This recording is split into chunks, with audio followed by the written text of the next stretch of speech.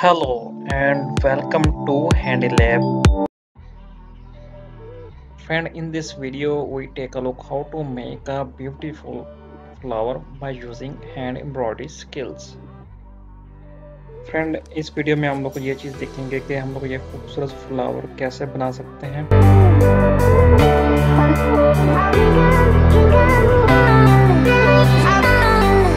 Friend, for this beautiful flower we need 4 different color thread. Here we use white, yellow, light pink and the green thread to create this beautiful flower. इसमें हम flower के जो ऊपर वाला हिस्सा है उसको बनाने के लिए लाइट पिंक थ्रेड को यूज़ करेंगे। Friend, first we use the pink thread to create the petals of this flower. Here we use the French knot to create the petals with the help of a pink thread.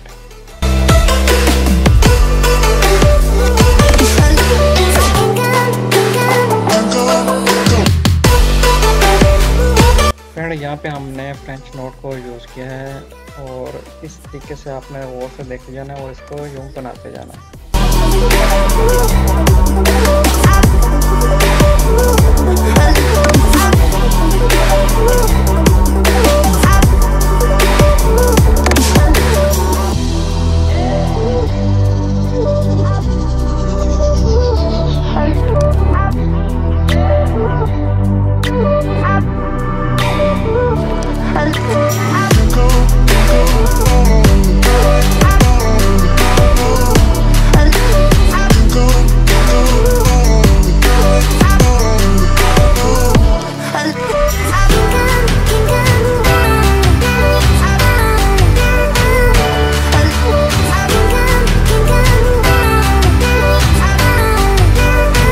अब हम सफ़ेद thread को use करेंगे, यानी कि white thread को use करके करेंगे इस तरीके से कि हम लोग जो पिंक थ्रेड हैं उनके दरमियान कुछ इस अंदाज में आ जाए कि हम एक को छोड़ के उसके बाद जो है हिस्सा उसमें हमने इसको बनाते जाना फ्रेंच नोट को बिल्कुल वैसे।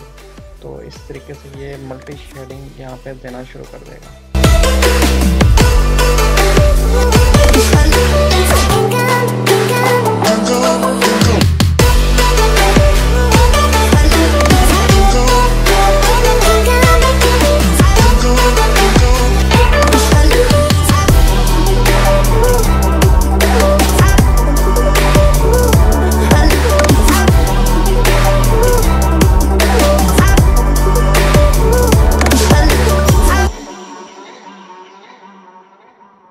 फ्रेंड, अब हम यहाँ पे पिंक थ्रेड को यूज़ करेंगे। पिंक थ्रेड को भी हमने थोड़ा सा लाइट अंदाज में यूज़ करना है ताकि ये ज़्यादा ना हो। जितना ये लाइट थोड़ा सा आएगा तो उससे इसकी खूबसूरती में और भी ज़्यादा इजाफा होता जाएगा।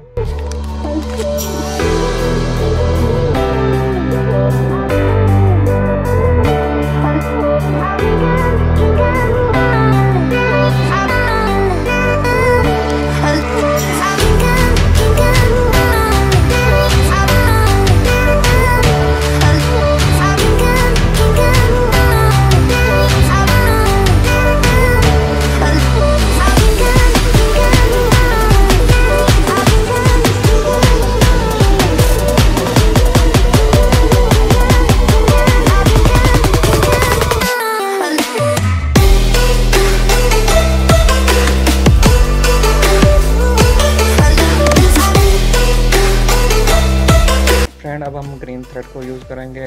तो फ्रेंड, अब अगर अभी तक आपने हैंडी लैब चैनल को सब्सक्राइब नहीं किया यूट्यूब पे तो उसको लाजमी कर लें। अगर आप इस वीडियो को फेसबुक पर देख रहे हैं तो हमारा जो यूट्यूब चैनल उसको लाजमी सब्सक्राइब करें। अगर इस वीडियो को यूट्यूब पर देख रहे हैं तो आप फेसबुक पर सर्च करें हैंडी लैब को, तो वहाँ पर फेसबुक पे पेज मिल जाएगा, तो उसको आप फॉलो कर लें। वरना इस वीडियो की डिस्क्रिप्शन में लिंक भी मौजूद है, तो वहाँ से भी आप हमारे फेसबुक और यूट्यूब चैनल को फॉलो कर सकते हैं।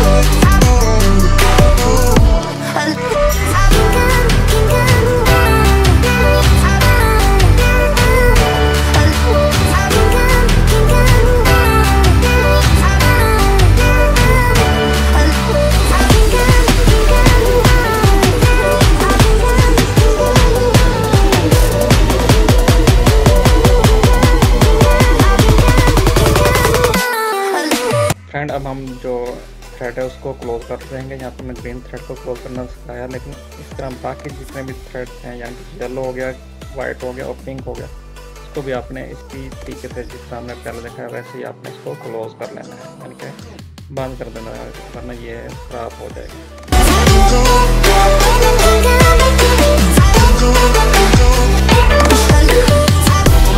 फ्रेंड यहाँ पे हम लोग ग्रीन थ्रेड बेसिकली यूज़ करें, और जो फूल के नीचे वाला हिस्सा है उसको बनाने के लिए अगर आप और से देखें फूल को तो उसके नीचे वाला हिस्सा हमेशा ग्रीन ही आपको मिलेगा। इस वजह से हमने यहाँ पे ग्रीन थ्रेड ही यूज़ किया है। कुछ इस अंदाज में हमने स्टिचिंग की है जिससे इसकी खूबसूरती में इजाफा होगा। लेकिन ये स्मॉल हमने जो है स्टिचिंग स्टेप उठाए हैं। अगर आप ये उस स्टिचिंग की वीडियो देखना चाहते हैं तो हैंडी लैब चैनल पर जाके वो भी देख सकते हैं।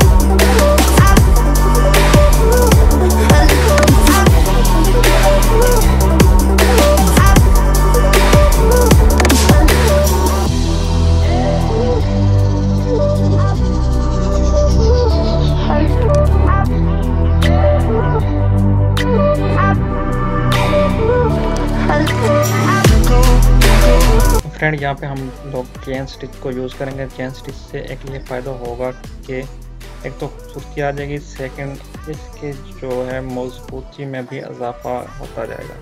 देखिए हमने ये स्टेप कैसे किया है।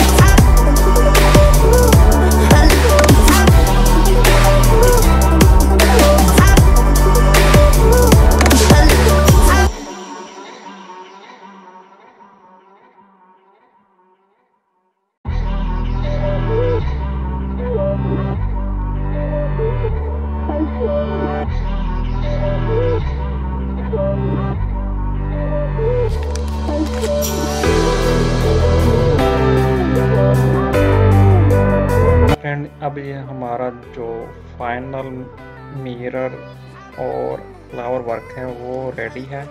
आप इसको देखें, ये ओवरऑल बहुत ज़्यादा अच्छा लग रहा है। इसमें हमने मिरर को लगाना नहीं सिखाया क्योंकि मिरर के ऊपर बहुत ज़्यादा वीडियो हमारे ऑलरेडी मौजूद हैं, तो आप हैंडी लैब चैनल पे जाके उन वीडियो को बता सकते हैं। यहाँ पे हमने जस्ट फ्लावर को बनाना ही सिखाया है।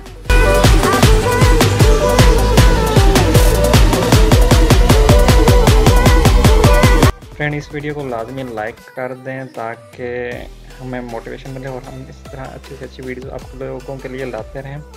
और इसके अलावा अगर आपने कोई भी पॉइंट यहाँ पे समझना है तो यानी कि कोई चीज़ समझ नहीं है तो आप कमेंट करके भी पूछ सकते हैं, हम लोग वहाँ पे भी आपको आंसर करेंगे।